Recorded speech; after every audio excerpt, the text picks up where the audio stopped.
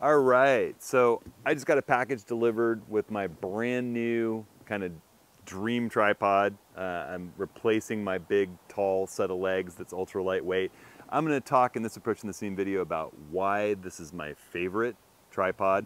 And I'm gonna go through how I set it up, how I protect the carbon fiber on the legs, some real simple, cheap kind of DIY way of protecting and making the tripod more comfortable to carry and use, as well as what I'm gonna do for maintenance on this tripod and what I'd suggest you do for maintenance on your tripods. So it's gonna kind of be all about setting up and maintaining your tripods. And it's just as applicable for those of you with ball heads and aluminum tripods as it is for carbon fiber. Approaching the Scene is a series of videos that I'm doing each and every Thursday. I really want it to be a conversation about all things photographic. So if you have questions, don't hesitate to send those to questions@hudsonhenry.com, or you can log onto the website at www.hudsonhenry.com/ats. If you're enjoying these videos, please click like, please click subscribe, share it. And with that, let's get to rigging this tripod. I've had this older Gitzo tripod with me. My absolute favorite tripod has been around the world with me a number of times. I've probably been using it for about 14 years.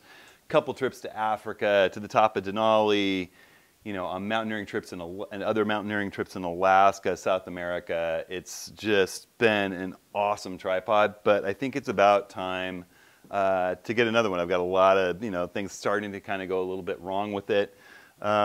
And so I ordered what I think is kind of the ultimate tripod right now, the Gitzo 3543 XLS. And I'm going to show you how I'm going to set it up, protect it, lubricate it, make sure everything's dialed in with it, and all the pieces that I put together on a brand new tripod just to sort of set it up. It would be the same for a ball head, but I'm going to set it up with my fluid head. And how you can do some simple things to protect a good set of carbon legs, whatever set of carbon legs you have, with just some bicycle, road bike handlebar cork wrap, a little bit of gaffer's tape, some good synthetic lubricant, some grease that will just kind of go over where it's a good spot to grease your tripod. Basically all of these carbon fiber tripods are pretty much the same, even the aluminum tripods. And I'm going to show you what feet I really like to set a tripod up with. So I'm just going to jump ahead, dive in. The first thing I want to do, you got these beautiful carbon fiber legs. I don't care whether you're using a Gitzo or Really Right Stuff or a any other tripod, Faisal, you name it. The first thing I want to do is kind of protect these carbon legs so that when I'm bouncing around through the wilderness or kind of climbing around on rock or whatever, setting my bag down with the tripod attached to it, I'm not going to bang up this carbon. Also, I don't find carbon the nicest thing to grab a hold of and work with. And I know that they sell, really nice foam wraps that you can buy for these. They're kind of expensive. The other thing about it is they're kind of bulky. They make your tripod, bulk up considerably. I like just using a good cork handlebar wrap that road bikers would use for their bikes. And generally I start down here near the bottom. I leave a little gap for the Velcro on my tripod hammock. And also if the water gets in here, I don't want it to kind of get into the metal part in the leg locks. So I'm just going to start by kind of wrapping this leg. And I'm just doing the outer leg, obviously. The inner legs are inside. And I'm just going to kind of just barely kind of overlap it each run around.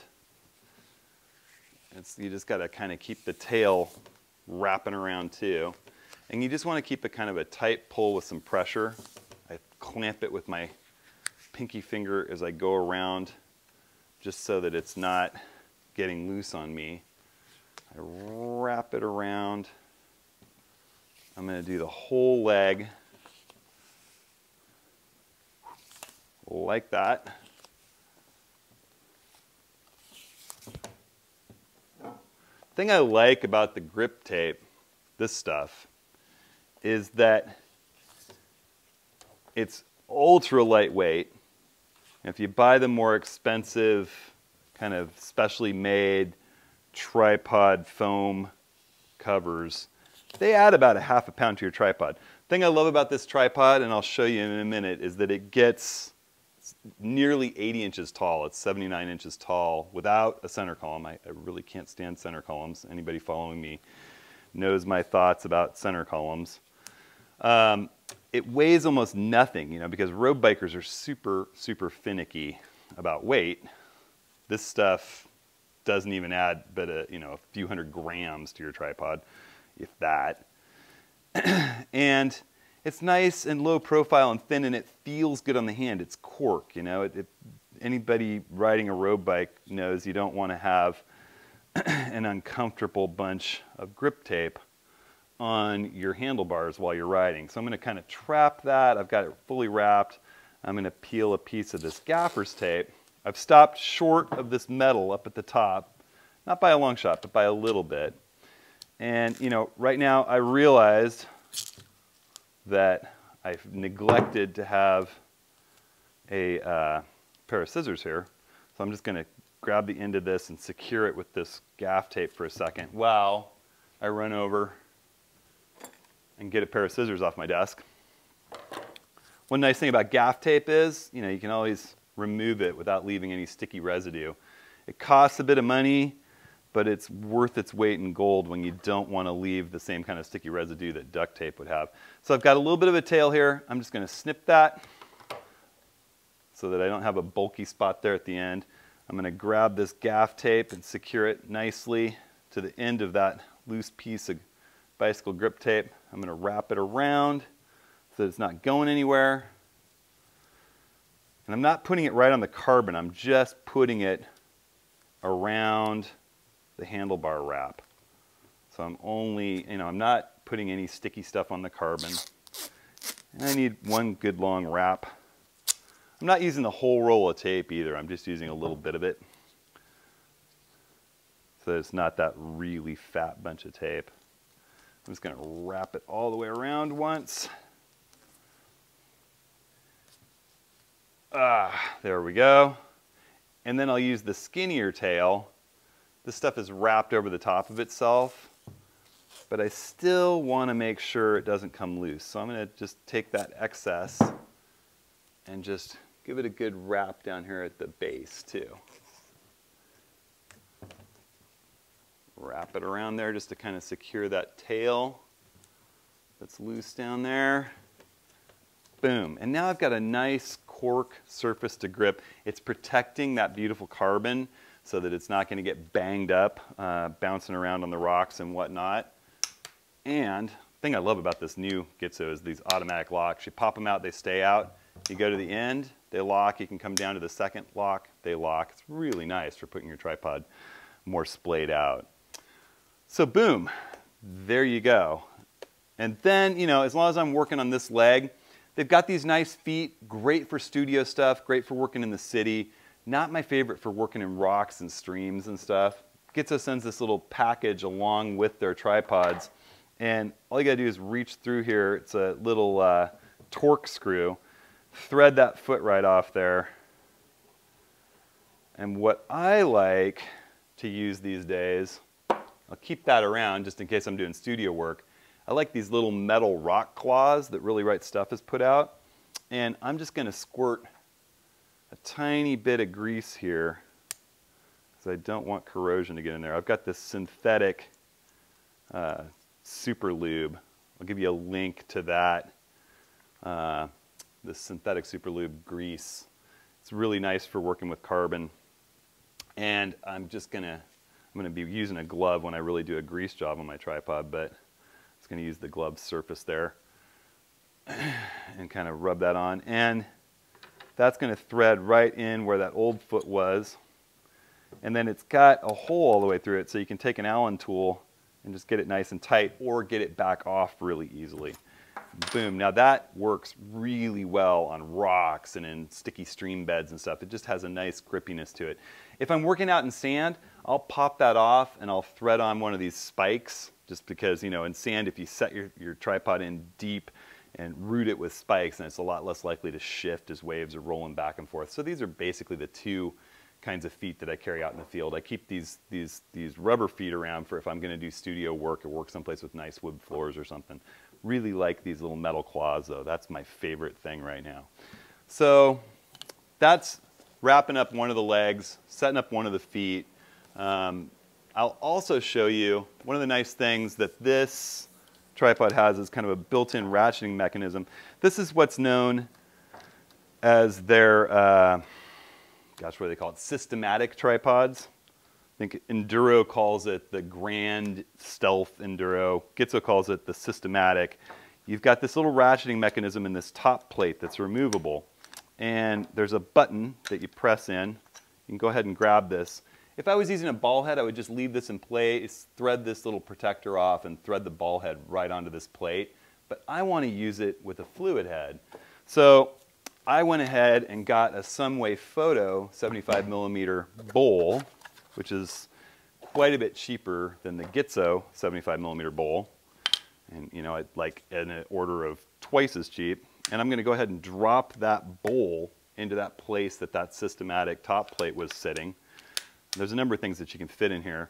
Grab that little ratcheting adapter, you just press it in, it grabs the little screw. I'm going to tighten that up. And now I've just converted this tripod, get it tight, and then lock it over. Just converted this tripod to a 75mm bowl. So it's going to be set up for my fluid head.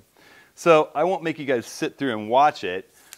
Maybe I'll speed it up, but I'm going to go ahead and do that leg wrap on each and every one of these tripod legs, and then I'll show you how I lubricate it just to make sure that it's properly lubricated from first time out. You know, I know Gitzo probably did a good job of this, but I'm going to show you that plus how I'll set up the fluid head on the tripod.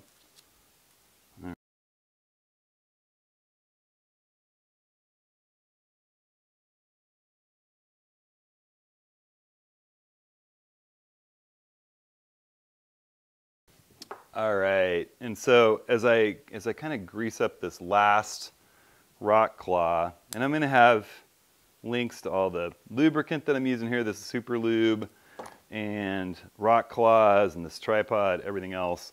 But you know, again, whatever tripod you're using, if you're using a carbon tripod, even if you're not using a carbon tripod, I just think that this cork bicycle grip tape is a really nice thing to have on there. It gives it a nice feel, it protects your tripod, it weighs almost nothing, and it's not that expensive. I think these are about, you know, $9 for a 2-pack on Amazon. I'll put a link to that too.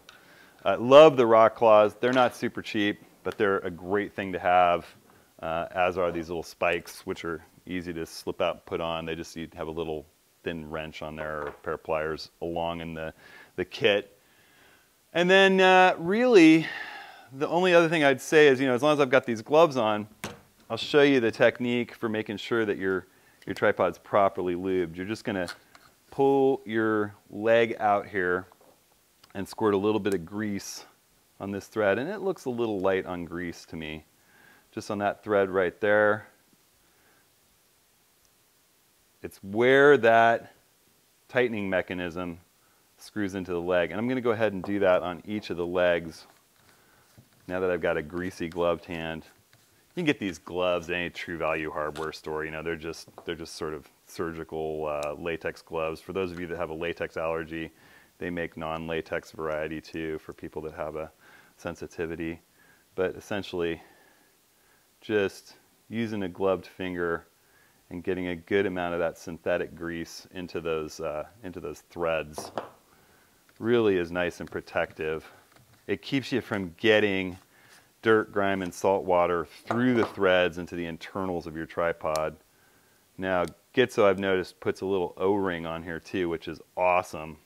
But a little grease on the threads, that's your general maintenance. You know, if you get out working in salt water with your tripod, you ought to probably disassemble it and make sure that all the grease and dirt and debris are out of it, and then grease these threads like I'm showing you with this good non-corrosive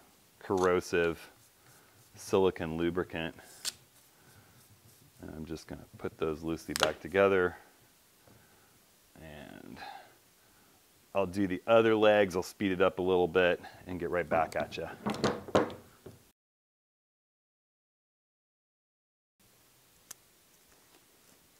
Nice thing is you can just turn that glove inside out when you're done, and everything's nice and clean. I got no grease on my hands in that process.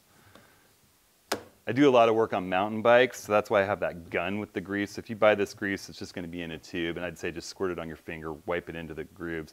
Really recommend using the glove, as it's just going to keep you from getting grease all over your hands and everything else. And if you've got greasy hands, then everything else you do is going to get all greasy and disgusting. And so I really like just having some cheap latex gloves around for that kind of work. So again, the reason I love this 35-43 XLS is that it gets to be extremely tall without a center column. So this thing gets much taller than me. It goes up to 79 inches. You can't even see it in the frame here. You know, it's just absolutely phenomenal for doing work. Let's say you're on a hillside and you want to just stretch that one leg out down the hillside and get the tripod level at eye level. Well, having that extra leg section that takes this thing out to 80 inches makes that a breeze. So the last thing I need to do here, I'm just going to open them about 1.5 sections. Last thing I need to do is set up the fluid head, and I'll show you how I do that. It would be the same way for a ball head. So I'm going to set it here beside my favorite old trusty head. Be a little careful since I'm on wood floors with the rock claws. I'm not going to move it around too much. And my fluid head, I already have attached to this 75mm bowl adapter. So this is the knob that you're going to turn to loosen the fluid head. You know, once more, probably should have done this before I took the gloves off. I want to lubricate these threads on the adapter. Anytime I've got threads I'm putting together, I really like to put a bit of grease on. So I still have this glove. I'll just use the glove to kind of wrap it into the threads. And we'll wrap that up, call it good. And so basically the tripod, you know, stops right here and it's threaded into this piece. I already have it set up from my last tripod. And one of the nice things about these Enduro or Manfrotto adapters is they've got some sweet little set screws in here that lets you just lock your tripod in without torquing it down. So if I loosen these little set screws like this, you'll see what I'm talking about. Loosen them up. I can just thread this thing right off the head, and it's just going to look like a flat head here. So essentially, you know, this is going to sit in here and let me level that head.